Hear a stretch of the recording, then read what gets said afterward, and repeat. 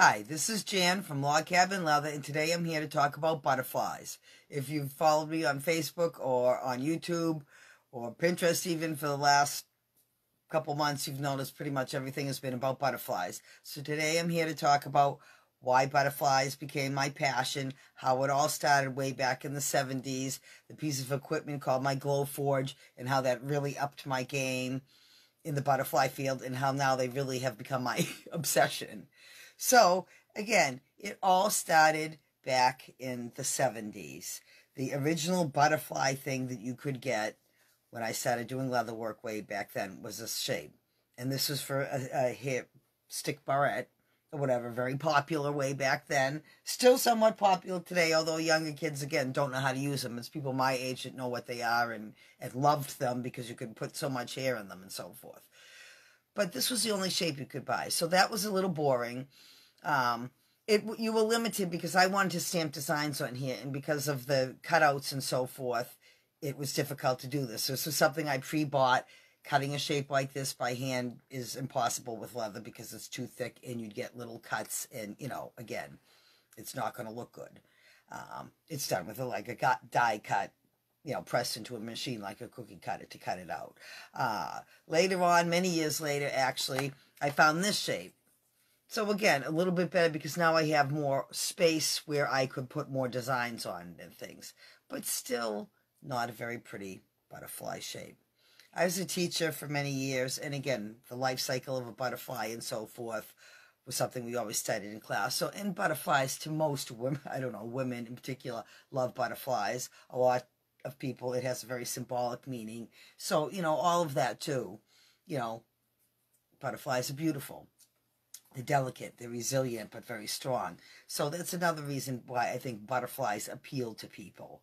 But what really upped my game was in 2020, just before we went into lockdown. I bought a piece of equipment called my Glowforge. Now, I've shown other videos about that, and I will be talking more about that this week. I will continue this series with some more videos on the process of making the now intricate shaped butterflies. So what the Glowforge did is now I could make whatever kind of butterfly I want. First, I have to do the pattern, which is what I'm going to talk about in another. These are all my patterns that I've made.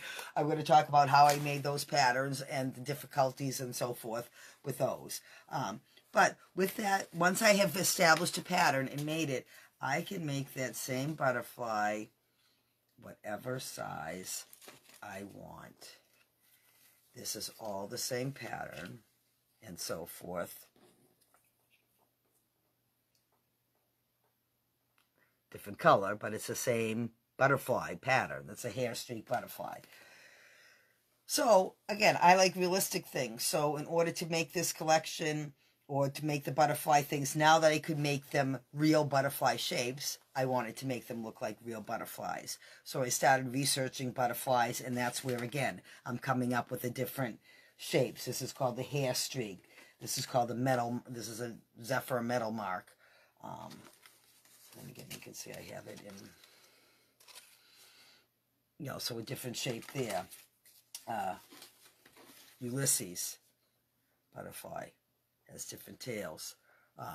Sunset moth. And again, I could make them in any size shape I want. So that really upped my game. But researching the different types of butterflies, I kind of went overboard. There are so many butterflies. Of course, there's a million that have shades of blue in it. And it's like, no, you can't, So trying to limit, you can't make all blue, trying to get something in all colors, because I'm a color person. So I'm trying to get something in all colors of the rainbow. I've really become obsessed with them. I love painting them. I love creating different products with them. So now, I'm branching out with them on different things. I have the bookmarks with them and so forth. And so that really did up my game, and I absolutely love them. I will be talking about butterflies for another few, for the rest of this month. After that, I'm going to move on to perhaps a different topic. I'm not sure what I'm doing there. I'm just going to work on a hand to a bell collection, so I'm not sure how I'm quite fitting that in. But in any event, in this collection, going further forward, there will also be videos coming out. Again, my next one will be on the patterns and how I create all these patterns. And once I draw the picture, which is how it all begins, how I make it, the machine cut it out and so forth like that. So that'll be another video. The one after that, I'll be talking about,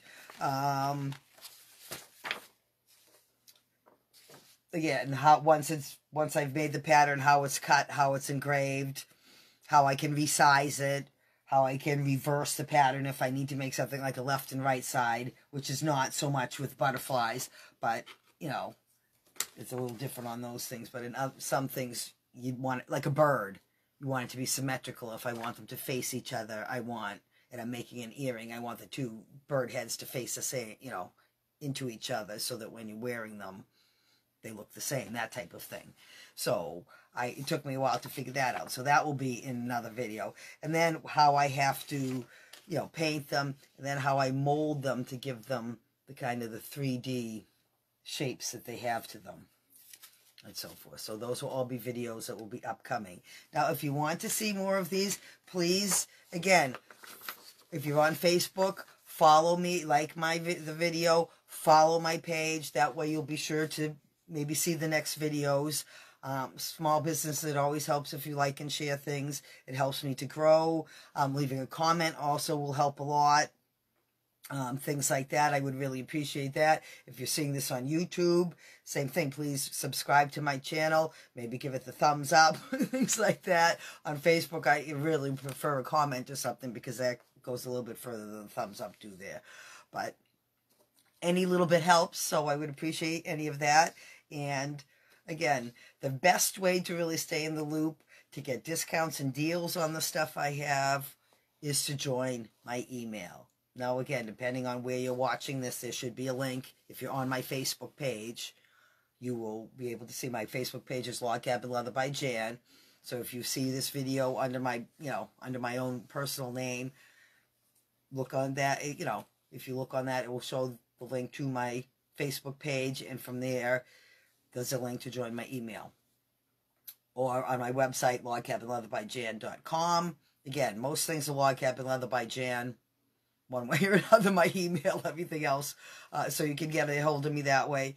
And, you know, follow me and subscribe. Join my email, though, because then you'll get the discounts and deals on my new products that are coming out. The sales I have every month, you get the special promotions for those and so forth. So that is really the best way. And to get information on these videos, the articles I write about butterflies and so forth on my website. I have, under the blog, I have lots of articles about how I create my products, and I am adding to that. I'm redoing it. How it's set up is terrible, and so it is under construction, so I am also working on that. So check that out. Hopefully I'll get it together before too long, and you can see more about how my products are made. Thanks for joining me. Have a great day. Bye.